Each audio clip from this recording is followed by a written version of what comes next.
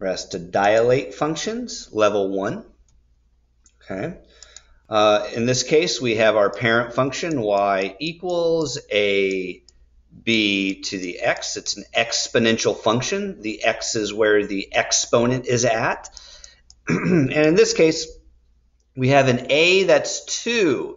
So what that does is it makes it grow faster.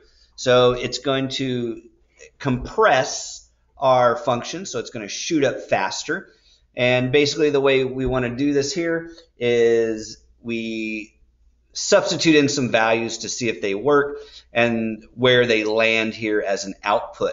So normally when we plug in 1, that'd be 2 to the 1, which is 2. The output is 2. But now we have that 2 in front, so we'll just go ahead and test it. You may want to do a table. That's kind of the easiest way to approach these.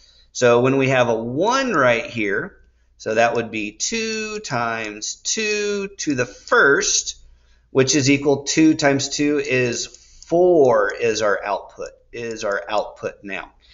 And then if I had a 2 right here, it's going to jump off real quick, but we'll see it because we have 2 right there. So the 2 as an input, y equals 2 times 2 to the second, that turns into 2 times 2 squared is 4. So this output is now 8.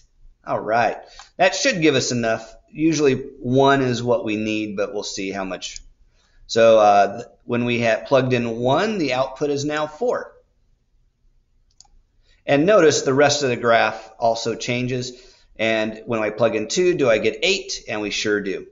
So notice that that was our original. Our new one is tighter, more increasing faster. Got it. And that's the way they write the function. The way I usually do it is a b to the x.